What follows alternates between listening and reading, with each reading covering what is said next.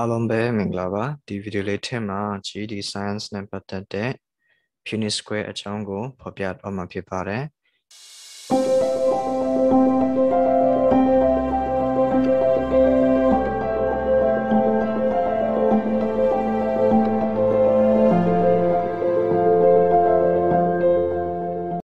ဒီဗီဒီယိုရဲ့နောက်ဆုံးမှာစိတ်ဝင်စားစရာကောင်းတဲ့မိန့်ခွန်းလေးတွေရှိတဲ့ကြောင့်ဒီဗီဒီယိုလေးကိုပြီးအောင်ကြည့်ပေးကြပါ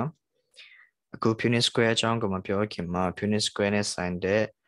စကားလုံးတွေကိုအရင်ရှင်းပြတော့မှာဖြစ်ပါတယ်နံပါတ်1စကားလုံးကတော့ trait ဖြစ်ပါတယ်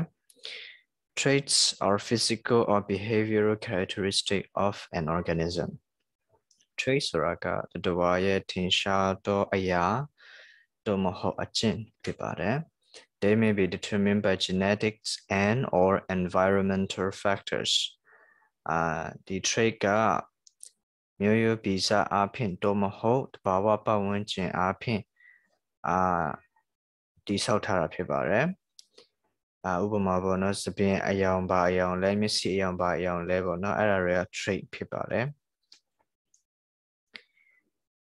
ပြီးရင် genotype နဲ့ phenotype ဖြစ်ပါတယ်genotype is an organism's genetic information. Genotype ကတဝါရဲ့ genetic အချက်အလက်ဖြစ်ပါတယ်ဥပမာပေါ့နော် capital B ဆိုရင် homozygous dominant capital B small b ဆိုရင် heterozygous small b ဆိုရင် homozygous recessive ဖြစ်ပါတယ်ဒါတွေကိုခဏနဲ့အသေးစိတ်တစ်ခေါက်ပြန်ရှင်းပြမှာဖြစ်ပါတယ် phenotype is observable physical trait phenotype ကကြတော့ဒီမျက်စိနဲ့မြင်လို့ရတဲ့ထင်ရှားချက်ကိုထင်ရှားတဲ့အရာကို phenotype လို့ခေါ်ပါတယ်ဥပမာဒီပန်းကခရမ်းရောင်ပေါ့နော်ဆိုရင်ဒီပန်းရဲ့ phenotype ကခရမ်းရောင်ဖြစ်ပါတယ်ဒီပန်းကအဖြူရောင်ဆိုရင်ဒီပန်းရဲ့ phenotype ကအဖြူရောင်ဖြစ်ပါတယ်ပြီးရင် gene နဲ့ allele ရဲ့ကွာခြားချက်ကိုလည်းသိရမှာဖြစ်ပါတယ်Gene is a section of DNA. Gene ကဘာလဲဆိုရင်ဒီ DNA ရဲ့အပိုင်းအစတစ်ခုဖြစ်ပါတယ် Allele is a form of gene. Allele ကကြတော့ gene ရဲ့အမျိုးအစားတစ်ခုဖြစ်ပါတယ် Dominant and recessive. Dominant ကို capital T နဲ့ပုံဆောင်ပြီးမှ recessive ကို small t နဲ့ပုံဆောင်ထားပါတယ်Dominant ကrecessive တဲ့ပုံမှာအားတာရပေါ့နော်ဒါတွေက allele different allele ဖြစ်ပါတယ်ဥပမာပေါ့နော်ဒီ dominant T ကစပင်ရှည်ကိုပုံဆောင်တယ် small t ကစပင်တိုးပုံဆောင်တယ်ဆိုရင်သူတို့နှစ်ယောက်ဒီမျိုးပုံလိုက်လို့ရှိရင်ပေါ့နော်ပေါင်းလိုက်လို့ရှိရင်စပင်ရှည်ပဲထွက်လာမှာဖြစ်ပါတယ်ဘာကြောင့်မလို့လဲဆိုရင်dominant T ကစပင်ရှည်ဖြစ်လို့ပေါ့နော် so ဒီလိုမျိုးdominant T ပေါ့နော်ဆိုရင်လည်းစပင်ရှည်ရမှာဖြစ်ပါတယ်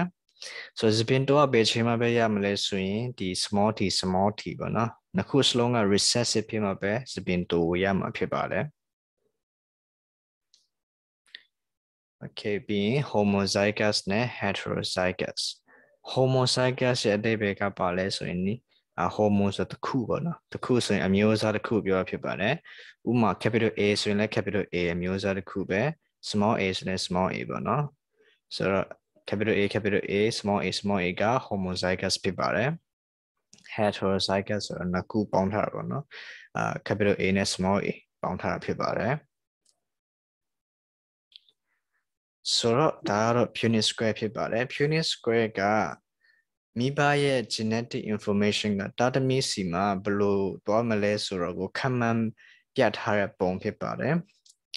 အဲ့တော့ဒီမှာဘာတွေရမလဲဆိုရင် genotype ကိုရမှာဖြစ်ပါတယ် genotype ဘာကိုပုံဆောင်တယ်လဲဆိုတော့လည်းရမှာဖြစ်ပါတယ်ဥပမာပေါ့နော် capital A ကဘာကိုပုံဆောင်တယ်လဲ small a ကဘာကိုပုံဆောင်တယ်လဲဆိုတော့ကိုရေးပြမှာဖြစ်ပါတယ်ဒီမှာကျတော့ capital A ကစပင်ရှည်ကိုပုံဆောင်တယ် small a ကစပင်တိုးပုံဆောင်တယ် okay ပြီးရင်ဒီမှာမိဘနှစ်ပါးကိုရမှာဖြစ်ပါတယ်ပြီးရင်မိဘနှစ်ပါးရဲ့ genotype ပေါ့နော်ဒီမှာ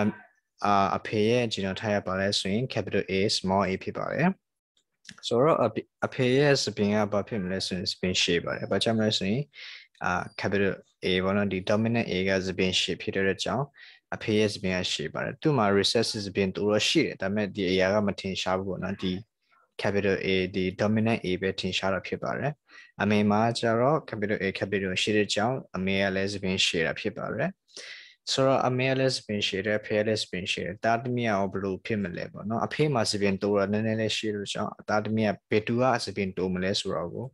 ဒီဥစ္စာနဲ့ပြဖြစ်ပါတယ်So double swim နဲ့ဆိုရင်အဖေရဲ့ capital A ကိုဒီအောက်ကိုဆက်ချအမေရဲ့ capital ကိုသူတို့ထည့်ရမှာဖြစ်ပါတယ်ဒီဘက်မှာလည်းအဖေရဲ့ small a ကိုဆက်ချအမေရဲ့ capital A ကိုဒီမှာထည့်ရမှာဖြစ်ပါတယ်ပြီးလို့ရှိရင်ဒီမှာလည်းအဖေရဲ့ A ကိုဒီမှာထည့်ပြီးမှအမေရဲ့ A ကိုဒီမှာထည့်မှအဖေရဲ့ A ကိုဒီမှာထည့်ရမှာဖြစ်ပါတယ်So အားလုံးထည့်ပြီးတော့ပြီဆိုရင်ကျွန်တော်ပေါင်းမြင်ရတယ်လဲဆိုရင် capital A capital A capital A capital A ကနှစ်ခုရှိပြီမှာ capital A small a capital A small a ကလည်းနှစ်ခုရှိပါတယ် So genotype အနေနဲ့ကြည့်မယ်ဆိုရင်သူကအမျိုးအစားနှစ်ခုရှိပါတယ်။ဘာကြောင့်လဲဆိုရင် capital A နှစ်မျိုးရှိတယ်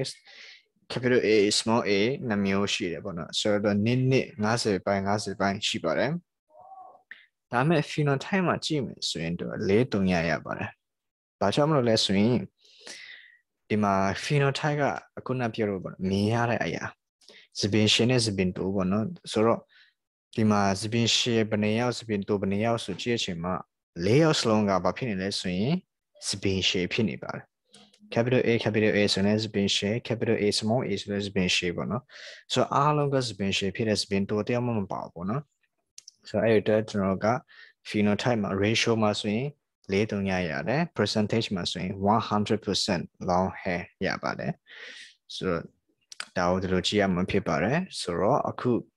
မေကွန်းလေးစီတွားကြရအောင်ဒါတွေကမေကွန်းဖြစ်ပါတယ်ကျွန်တော်ကဒါကိုတူအပ်ပဲလုပ်ပါမယ်ပြီးရင်ဒီမေကွန်းရဲ့ link ကိုဒီ video လေးရဲ့အောက်မှာထားပေးထားပါမယ်တကယ်ချင်းတွေလုပ်ရှင်နေဆိုရင်အဲ့ဒီ link မှာတွန်းနေလို့ရပါတယ်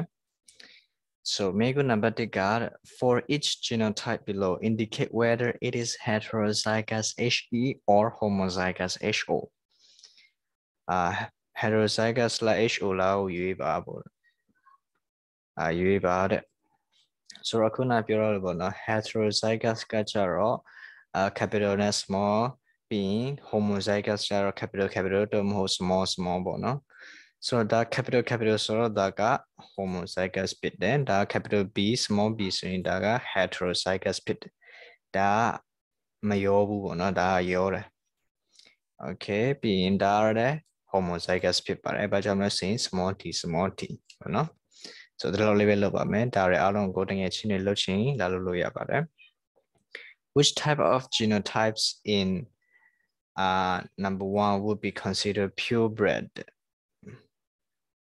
Those are purebred ဖြစ်မလဲတဲ့ပေါ့နော် heterozygous လား homozygous လားpurebred ဆိုတဲ့ဘက်ကတော့မရောဘူးပေါ့နော်သူက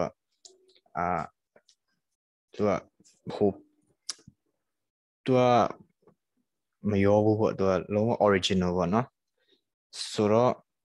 original ဆိုရင်သူက homozygous ဖြစ်ပါတယ်ဘာကြောင့်လဲဆိုရင်သူကမရောဘူးလေနော် capital T ဆိုရင် capital T small t ဆို small t ဒါ homozygous purebred ဖြစ်ပါတယ်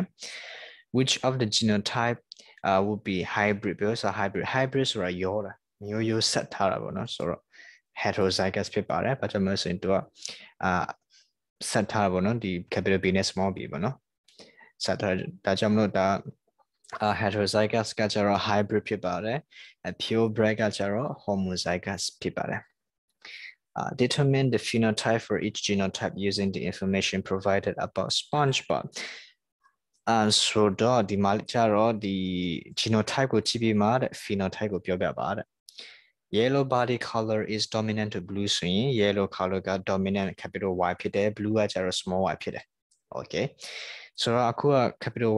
Y ဆိုရင်ဘာရောင်ဖြစ်မလဲဘာရောင်ထွက်မလဲဆိုရင် yellow ထွက်ပါတယ် capital Y small y ဆိုရင်ဘာရောင်ထွက်မလဲဆိုရင် yellow ထွက်ပါတယ်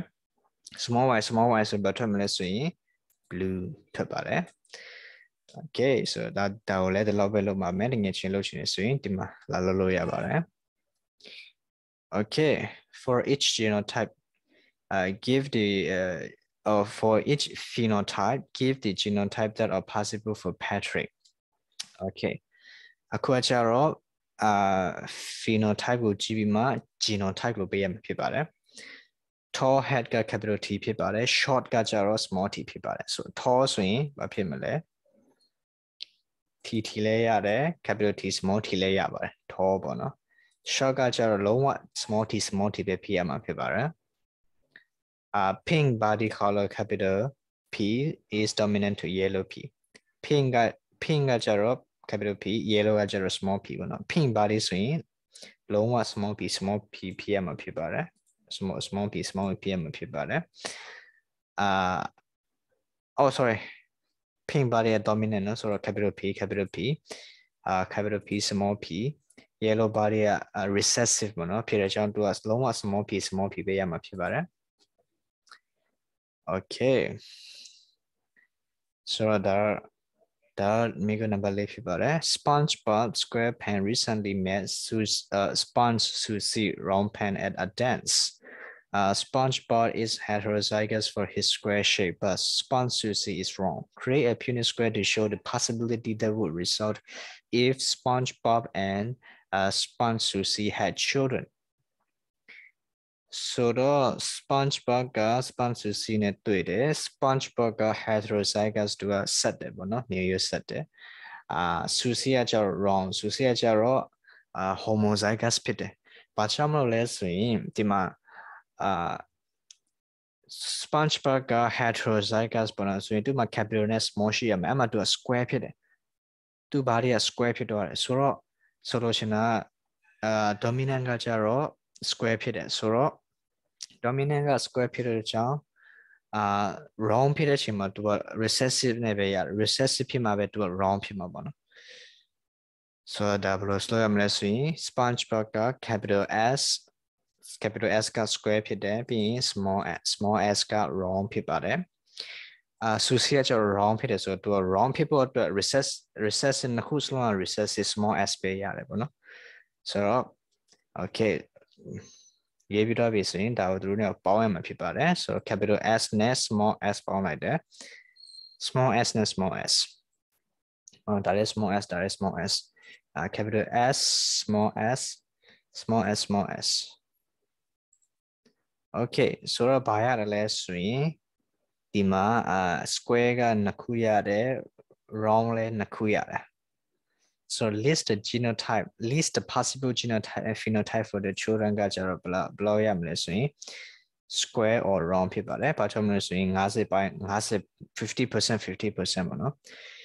So what are the chances of a child with a square shape? Square shape ကဘယ်လောက်လဲဆိုရင် square ဒါ square ပေါ့နော် square shape က1နှစ်ဆိုရင်4ကနေနှစ်ဆိုရင်50ရာခိုင်နှုန်းပေါ့နော်2 out of 4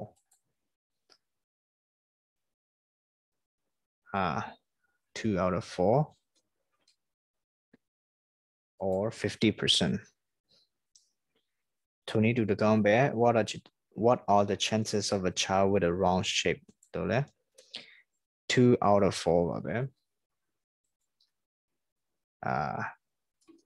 တော့မဟုတ်50ရာခိုင်နှုန်းဖြစ်ပါတယ်ဆိုတော့ဒီမိကုလေးတွေတလောက်ပါပဲဒီမှာနောက်ထပ်ရှိတဲ့မိကုလေးတွေကိုတကယ်ချင်းနေစိတ်ဝင်စားရင်လာလို့ရပါတယ်ဒီမိကုရဲ့ link ကိုဒီဗီဒီယိုလေးအောက်မှာထားပေးထားမှာဖြစ်ပါတယ်အခုလို့ဒီဗီဒီယိုလေးကိုပြီးအောင်ကြည့်ပေးတော့တဲ့အကြောင်းအားလုံးကိုကျေးဇူးတင်ပါတယ်ဒီဗီဒီယိုလေးကိုကြိုက်တယ်ဆိုရင် like and subscribe လေးလုပ်ပေးကြပါနောက်ထပ်ဗီဒီယိုလေးမှာလည်းပြန်တွေ့ကြရအောင်အားလုံးကျေးဇူးတင်ပါတယ်